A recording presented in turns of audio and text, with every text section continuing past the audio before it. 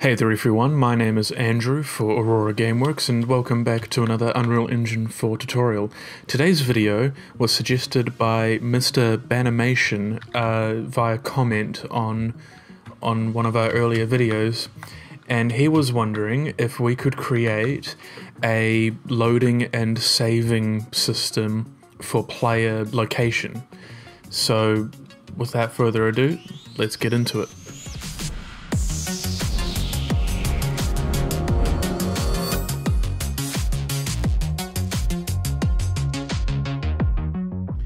So what loading and saving the player location means is, let's say that where I'm standing at right now in our little tester level is where we start off by default.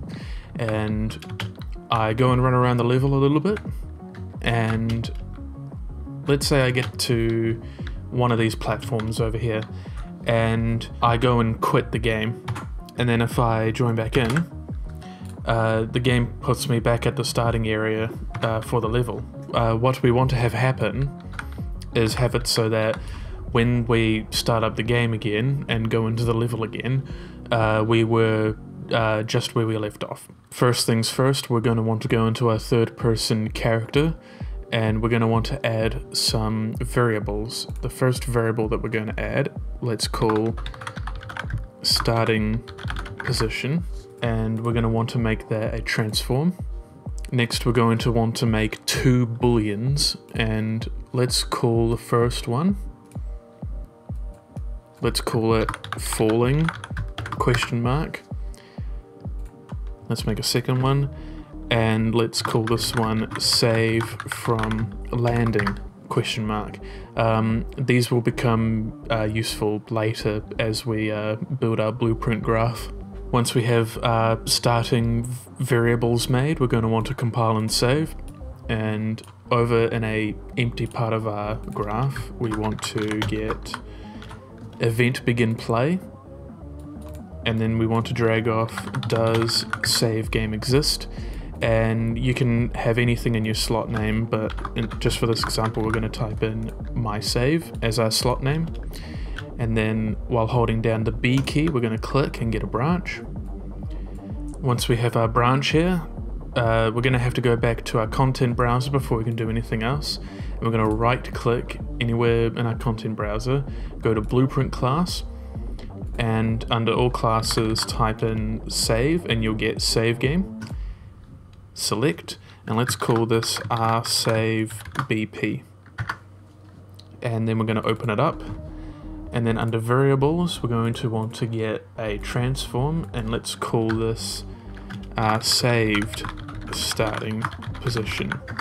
A more accurate term instead of starting position might be saved player position, because this is where we're going to save the info for where the player is. So we're going to compile that and save and close it down. We're done with that for now. Let's go back into our third person character, and off of true we're going to want to get load game from slot.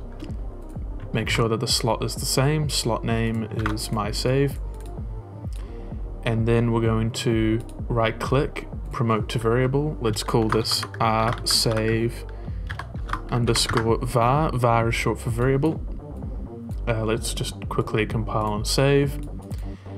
And then we're going to want to cast to rsavebp. Next we're going to right click off of as rsavebp, and then we're going to get saved player position, and then let's drag in our local starting position transform variable. Let's get set and connect it up just like that.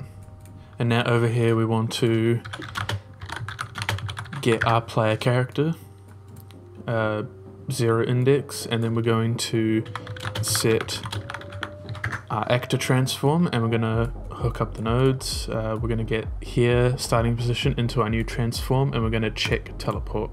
If we go back to our branch here off of our does save game exist, we're now going to do our false.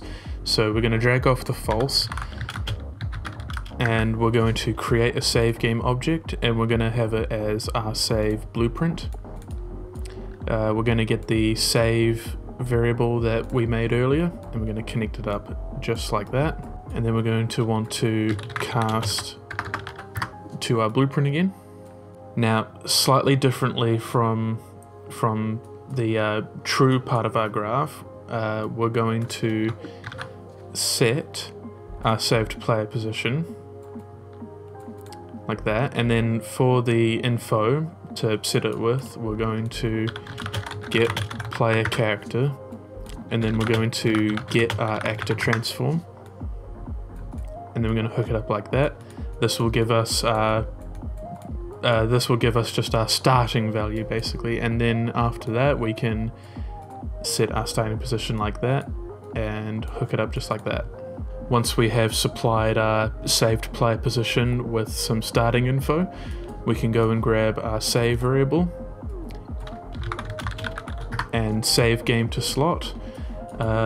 Make sure you get the same slot name text as you have for here, and make sure that it's the same and put it into our save game to slot. And then off of our return node from the save game to slot, we can input that into our set actor transform. Before we can move on from here, we're going to need to make a custom event. So let's go up here, type in add custom event, and I'm going to call it save event. Compile and save. And now off of our return node on our set actor transform, we can go set timer by event, and we can hook up the two just like that. And on our set timer by event, we want to make sure that it's looping, and the time that we input here will be how often we make our game autosave the player position. This will depend on what kind of game it is that you're making, but I imagine that if you've got a open world role-playing type of game where the traversal speed is somewhat slow, you might want to set this to a higher number, like 60 seconds or 100 seconds. If you've got a faster paced game, you want to set it maybe a little bit lower. You don't want it too quickly though, because you don't want the game being bogged down constantly with just non-stop saving. For our testing scenario here, we're going to just put in 10 seconds. You could even create a new float variable later, so you can edit how often you want this to update. So let's compile and save, and now we've done everything on our event begin play node. So now we can go to our save event. So off of our save event node, we want to grab a branch, and we want to connect get falling with a not node. So are you not falling, yes or no? Just for testing purposes, off of false we want to get a print string, and let's type in can't save is falling. Let's make that red, somewhat red. And then we're going to get save from landing ? Set that and set it to true. So what's going on here is that each time we have our game set to save the player position, we don't want it to save the player position if they're jumping over some crevice or canyon, because if we have the player come back and load into the game, we don't want them to fall to their death straight away, so we only want it to save once they have landed on solid ground. So now off of our true node, we want to get our save variable. We want to cast.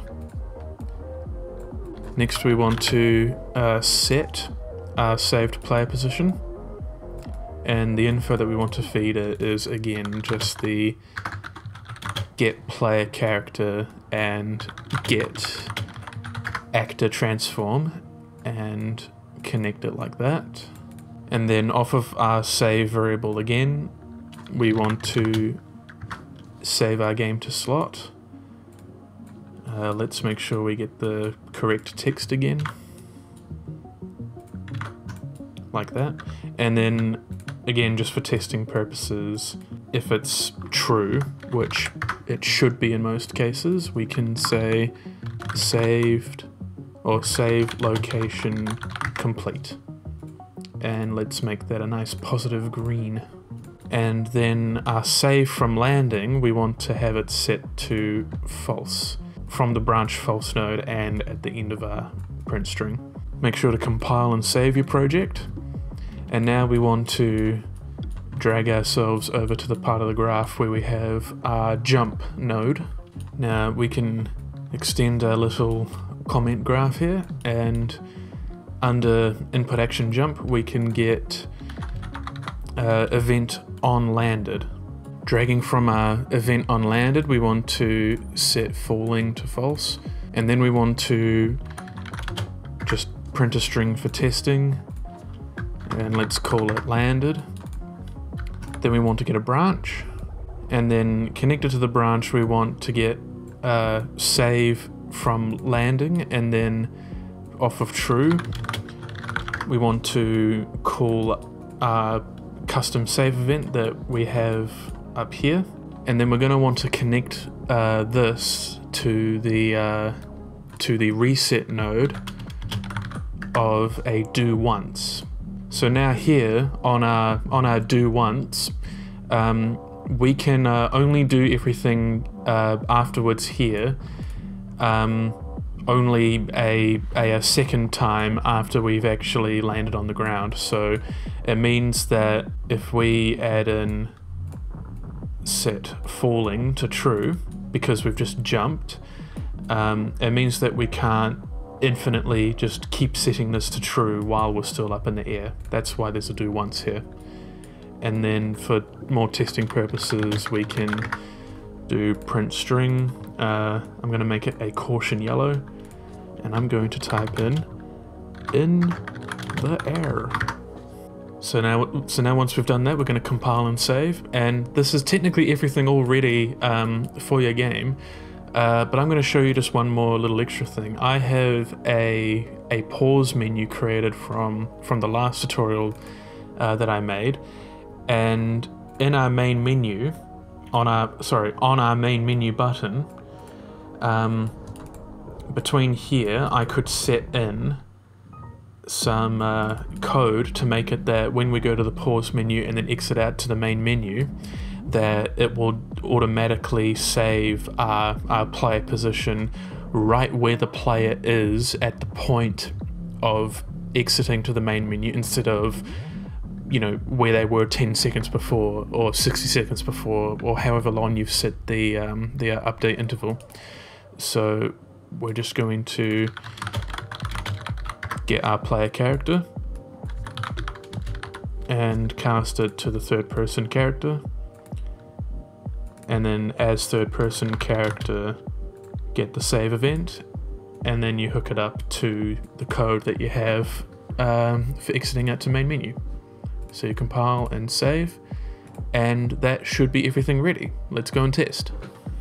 So here we are back in our testing level, and pretty soon at the top left of the screen, we should see our print to screen save location complete. Now if I run around the level a bit and I stand up here, it says save location complete again. Now if I press escape, and now I'm back into our editor spectating view, if we didn't have the save thing working, as you saw at the start of the video, we would just start right back here where I've put the level starter thing, but we should spawn back up here on the platform, and if I press Alt-P, we're here on the platform.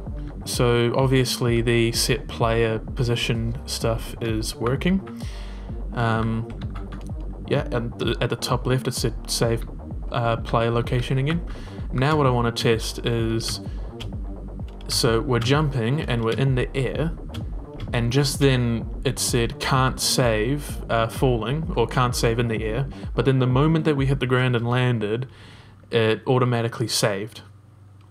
So if I continue to jump across these platforms and I land on this platform, the save location is completed, I exit out. Let's move over to Peer, and then if I do Alt P, I'm back here on this platform, just where I left off. Now, the only minor concern that I found while testing this is that if you have it so that your player pawn or your like character pawn is somehow spawned in your main menu for whatever reason, you don't want your character saving its position data while it's in the main menu, because then it's going to give you some really bad position number that won't correspond to this level at all. So perhaps in the future I might make another tutorial that sort of expands on this, and it could possibly even work, well, not possibly, it will work between level transitions, but only if the code is added to sort of tell the player what level that they're in, and then saving that position data just for that specific level. But anyways guys, that's pretty much it for this video. So today we learnt that we can make a simple player position saving and loading system that can be easily expanded upon to work with multiple levels and all that stuff. So if this video was helpful for you, make sure to give a like and comment if you need any help, and subscribe for future tutorials. I've been Andrew for Aurora Gameworks, and I'll see you in the next one. Take care guys.